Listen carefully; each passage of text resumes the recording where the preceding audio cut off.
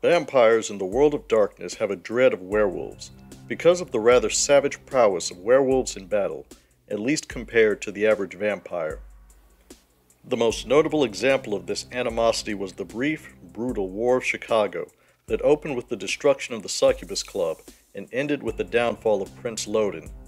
Given the strength of Lupines and their general unwillingness to be reasoned with, or be manipulated by the kindred, the general policy of vampires, especially within the Camarilla, when it comes to werewolves is, don't touch the poop, don't play with the doggos, just run and hide. But some vampires are not content to just let the Lupines roam about freely. Clans like the Followers of Set and the Zabitsi have a long history of waging war against the werewolves, wars that the vampires have gotten the better of. Certain individual vampires, either out of necessity or a potentially deadly suicidal form of thrill-seeking, actually hunt werewolves, such as the adherents of the Path of Orion, or the Anubi of Milwaukee. So what is the secret? How does one push back against the lupine menace without getting absolutely wrecked? Here are some tactics that have worked for vampires in the killing of werewolves in the world of darkness. Silver. Let's start with the most obvious one, the silver bullet, or really rather, the silver anything. In the world of darkness, the argent bane of werewolves is very real and very dangerous to them, and one of the handful of materials that can overcome their notorious regenerative abilities when transformed. When werewolves are in their human or wolf shapes, they can be hurt or killed by any weapon that might otherwise kill a human or wolf. With that in mind, silver is over $20 an ounce at the time of this recording, so the potential hunter should budget accordingly. So how does one deliver the silver doom to the werewolf? Several options exist. The classic silver bullet. The man Uncle Red had gone to see was more than a gunsmith. He was, Uncle Red said, an old-world craftsman, a sort of wizard of weapons. He confirmed the high-grade silver content of my crucifix and Marty's medallion, melted them down, and molded them into a silver bullet.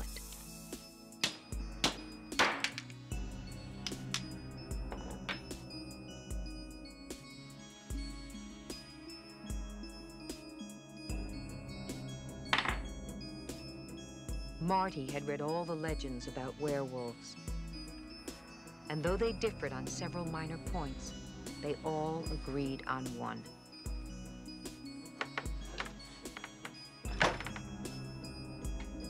It takes silver to kill a werewolf.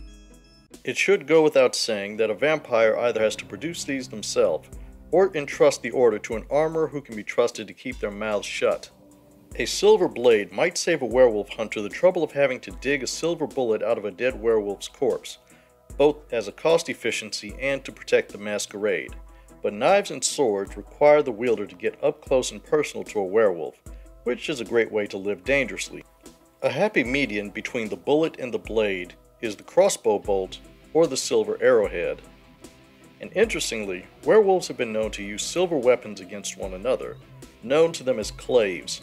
But before you think of taking one as a trophy and repurposing it, keep in mind that these are not just weapons but spiritual items to the werewolves, and they will go to extraordinary lengths to recover them. There are other, more mystical uses for silver, but we'll talk about those a little bit later. Fire. Fire is a double-edged sword for vampires against werewolves. Werewolves may not fall to ashes or plump up when you cook them, but fire is a source of injury that werewolves cannot easily recover or regenerate from. The problem is that most vampires have an actual, irrational terror of fire, and it burns them far worse than it does werewolves. But acclimation and willpower can suppress Rotschreck, or the Red Terror, and there are certain esoteric skills that can give them resistance to fire. Still, flinging Molotovs and bathtub napalm is tricky business, so handle both with surpassing care. The ideal strategy is to get the drop on the werewolves in question, box them in with fire, tighten it with yet more fire, and either burn the werewolf to death or finish them with superior firepower. Guns and explosives. And on the topic of firepower, as fun as it is to engage in glorious melee combat, many hunters will attest that big game is often best hunted from a safe distance. So when a vampire wants to go all Lon Horiuchi on some werewolves, a sufficiently big gun helps.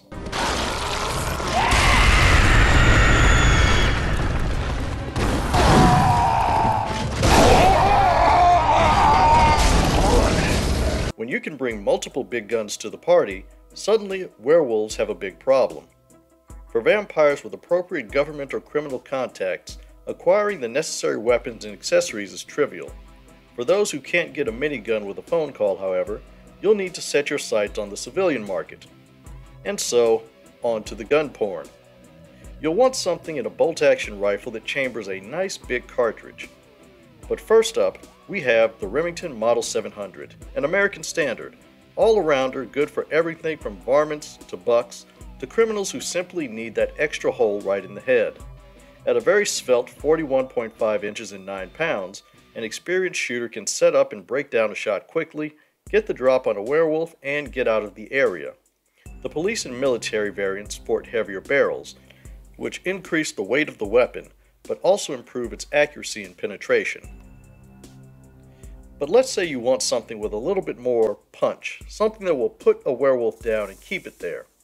Then you step up your game to the Weatherby Mark V, the gold standard of the big game rifles. It's lightweight, accurate, and when chambering a Weatherby 460 cartridge, will stop Cape buffaloes, rhinoceri, or African elephants dead in their tracks, with a special emphasis on dead. Again, available on the civilian market, so few red flags will pop up if a vampire needs to wrangle one. Upward and onward to the top shelf. The Barrett M82 is 48 inches and 30 pounds of bad day for anyone on the wrong end of it. It chambers a 50 cal cartridge and is designed to put holes through walls, along with anyone unlucky enough to be standing behind said walls. With an effective range of nearly 2,000 yards, a vampire can make a werewolf's head explode from pretty much a mile away. But let's say shooting from long range simply isn't in your wheelhouse. While other rifles may suit werewolf hunting, from the M16 to the AK-47, catching werewolves in a crossfire can pick apart all but the hardiest shapeshifters. The difficult part is in setting up said crossfire, which usually means someone is going to have to bait them into it. Or, how about ordnance? Werewolves are tough, but not tougher than a boom ball. As our esteemed California anarch Nines Rodriguez demonstrated, even the most unreasonable werewolf can be persuaded to stop breathing with a well-placed fragmentation grenade. If you are a vampire who is partial to traps and ambushes, landmines or claymore mines will at least slow down the werewolf long enough for you to apply stronger methods to them, like a bullet to the brain pan. Chemical asphyxiation. One of the advantages that vampires have over werewolves is that, being clinically dead, respiration is a triviality, a process that they can mimic but don't actually need to engage in. Lupines, on the other hand, need to breathe like any other living creature, something that a vampire can use to their advantage. And as anybody who has survived Brazilian Jiu-Jitsu long enough will tell you, it doesn't matter how big and strong your opponent is if they can't breathe. Unfortunately, this method requires both significant preparation and plausible deniability, as the use of chemical weapons will raise some red flags among people who don't need to know about vampires or werewolves. And as tempting as it might be for the vampire chemist to let their inner Walter White come out to play, dealing death with mustard gas, grenades, and ricin, again, this leads to people with badges and guns asking uncomfortable questions. So rather than running for Schedule 1 of the Chemical Weapons Convention, a vampire may have to rely on less quick-acting agents like phosgene, sulfur mustard, chlorine, or hydrogen chloride, industrial chemicals that can be manufactured or stolen as needed, and preferably applied in an enclosed space which can be later burned down to destroy some of the evidence of how the werewolf was killed. It should go without saying that this suite of tools is not for amateurs or reckless fledglings and probably requires more effort to clean up the kill than to actually make it. Stooges. Hunters occasionally use hounds to hunt wolves. Vampires occasionally have hounds of their own, typically of the two-legged variety, to harass, wear down, and occasionally kill their lupine targets. The number and skills of these werewolf hunters tends to vary wildly, from the hapless meat shields whose only job is to distract the werewolf long enough for the vampire to kill it, to those who have been trained and armed to make themselves an adequate threat to werewolves, to ghouled animals to the terrifying flesh-crafted monstrosities of the Tzimisce. Throwing patsies at a dangerous foe is a time-honored tactic of vampires, whether to screen their own escape or as a feint to conceal the true attack. Some of you may die, but it's a sacrifice I am willing to make.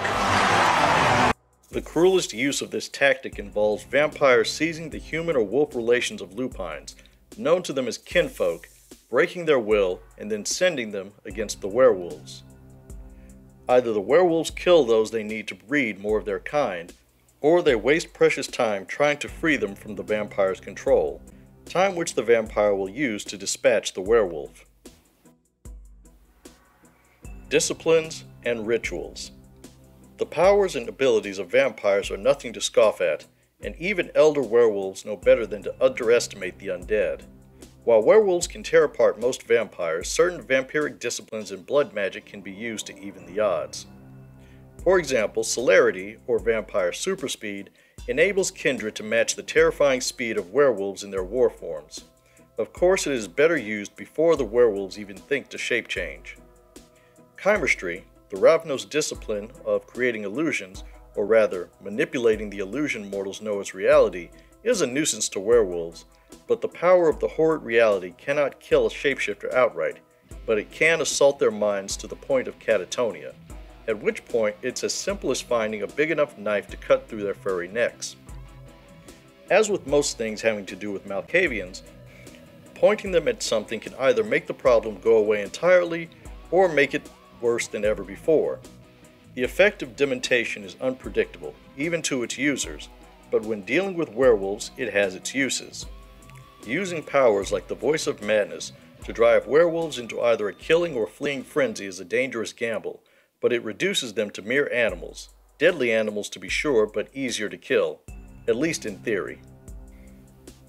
Dominate is generally not a discipline that lends itself well to the heat of battle, as it usually requires both precision and time. However, the first and crudest use of dominate, command, a simple one-word order, usually stop, can be the difference between unlife and final death against an onrushing lupine. Of fortitude, little needs to be said. Additional protection against supernatural attacks should always be a consideration. The unholy power of obtenebration is well suited to ambushing unsuspecting werewolves, if the Lasombra using it is sufficiently skilled. A Lasombra who has laid the groundwork with enough darkness and mastered the arms of the abyss can disable a werewolf's limbs with strong tentacles of shadows. And I think we know what happens when you get captured by the tentacles. Presence may be the lesser cousin of Dominate, but the Bruja and Toreador have the ability to hold a werewolf at bay at least long enough to kill it. Entrancement can twist a werewolf's emotions to those of grudging obedience, long enough for the vampire to deliver the coup de grace, and Majesty can crush their will as brutally as it can on mortals. The Gangrel know that the wisest way of dealing with werewolves is to avoid them completely, but when called upon to fight, their Protean discipline can grant them feral claws, which can rend lupine flesh faster than they can regenerate it. As befits their role as assassins, the Assamite discipline of Quietus allows them to turn their blood into potent poison that can bypass even supernatural resilience when introduced to their victims' bodies, usually by way of a coated knife or sword. The Scorpion's touch power allows them to drain stamina. A weapon covered in vita tainted by Baal's caress destroys the flesh of anything it touches with supernatural speed. A taste of death allows an Assamite to spit this deadly venom at their target. These poisons are surprisingly potent against werewolves, on the rare occasion the Assamites have had to hunt them, but it is unsurprising given their vulnerability to the poisons of creatures the werewolves claim are servants of the worm. The Setites have a long history of battling werewolves in Egypt. To aid them in their clashes, the Setites, as part of their Serpentist discipline, have an ability called the Skin of the Adder, which increases the toughness of the vampire, not to the level of fortitude of course, against incoming attacks, including the claws and fangs of werewolves.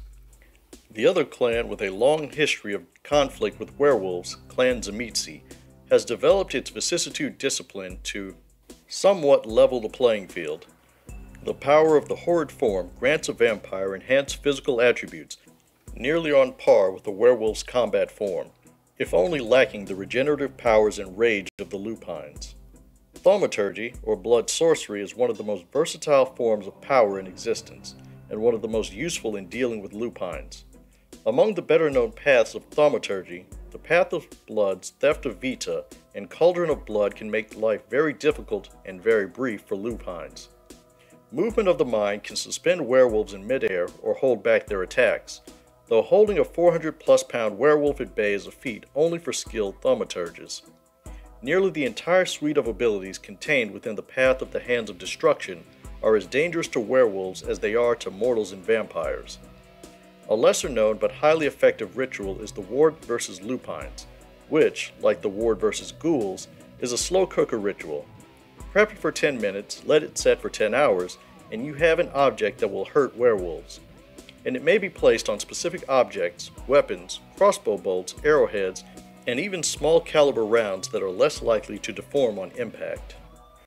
Another ritual, created by the Tremere Regent Nikolai in the aftermath of the War of Chicago, was the Unseen Change.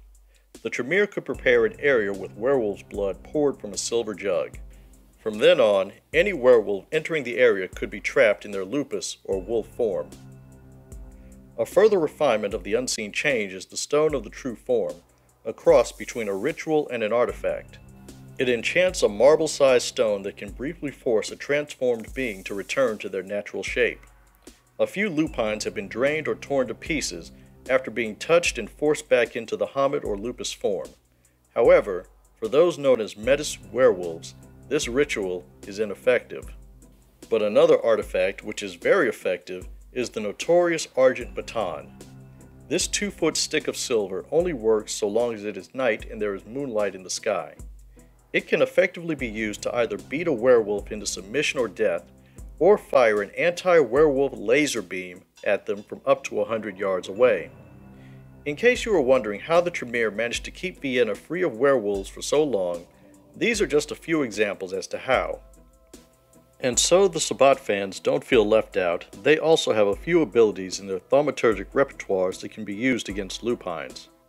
The Ritual of Paper Flesh can strip a werewolf of their prodigious endurance and stamina while in their war forms. The quickest and deadliest tool in the arsenal of the Sabbat is the Chill of the Wind Saber, which creates a telekinetic sheet of force powerful enough to separate the head of anything from its neck. But another ritual, the Shadow of the Wolf, is the one that causes werewolves who are aware of it the most concern, as it allows the vampire to essentially become a lupine for one night, with all of the advantages and limitations that entails. An artifact, of which there is presumed to be only one, the Ivory Bow, has passed through the hands of several Sabbat vampires. This mystical weapon of ash and ivory empowers any arrow loosed from it with supernatural energy to grievously wound werewolves. Elders. Sometimes you just need to call an adult to deal with a problem.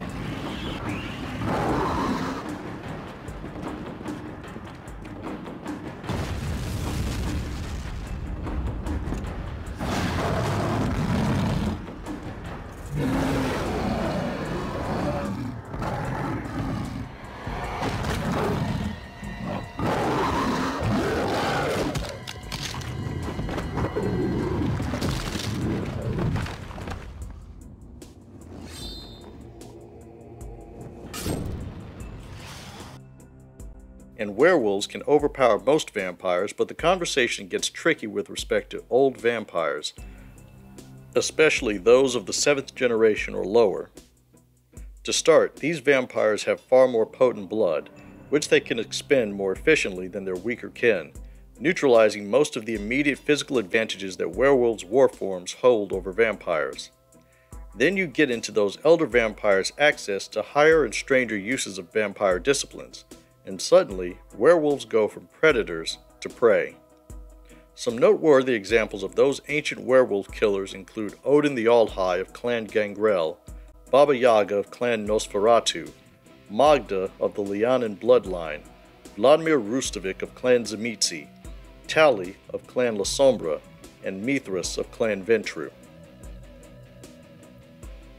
And those were some of the ways that vampires kill werewolves. Those who were introduced to vampire by way of bloodlines got their introduction to werewolves as nearly unstoppable murder machines, who honor Gaia by chasing vampires through a fiery park instead of, putting the fire out. Or, if you played Redemption, there was just a werewolf chilling out in East London near the tower, waiting to murder your ass. Why was it there? Why was it so pissed off at Kristoff? Who knows?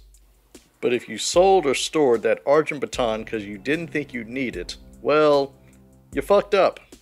Or you avoided the battle entirely by teleporting back to your haven. Vampires do have ways of getting their licks in. The 2 times I foolishly tried to run a game with werewolf and vampire players, one ended rather badly due to failure to squash the murder puppy's desire to murder any vampire NPC they didn't like the look of, or smelled of the worm. And they also pushed around the vampire players with threats of hulking out and killing them. Yeah, that didn't end well, especially after I killed their characters. Anyway, the second time I had more seasoned vampire players and more reasonable werewolf players, but I did make shameless use of Argent Batons and Assamite Supremacy. What is Assamite Supremacy, you may be wondering? Well, vampires don't take too well to poisons and diseases of wormish origin. And vampires are creatures of the worm, as werewolves so often insist, so logically their poisoned blood has to be healed rather than regenerated. Good luck. Ultimately, these are just potential challenges and obstacles to be overcome by players and storytellers, which they can include or not include in a game. A major element of role-playing games is problem solving, and if you can solve a problem creatively while entertaining both the other players and the storyteller, then you are, at least in my opinion, a good role player. Anyway, that's all I have for now. Until next time.